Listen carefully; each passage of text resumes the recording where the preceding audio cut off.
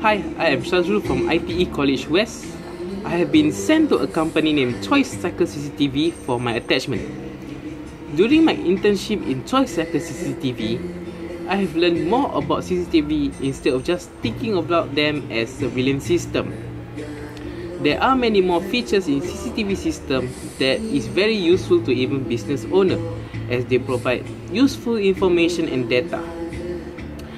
During my internship, I've learned how to troubleshoot, install, fix CCTV and even door systems. Being on site is one of my favorites, as when I am trying to fix something, I am always learning along the way. Learning something new is always good. I've also learned that teamwork is very important, as we are helping each other along the way during work or even making sales.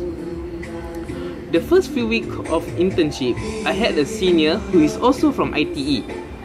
He guided me and also taught us skills and knowledge about CCTV. First few weeks, I've been struggling with serving and entertaining customers, as I am not a social person. But during my internship, I've learned how to be more social and more open to even strangers.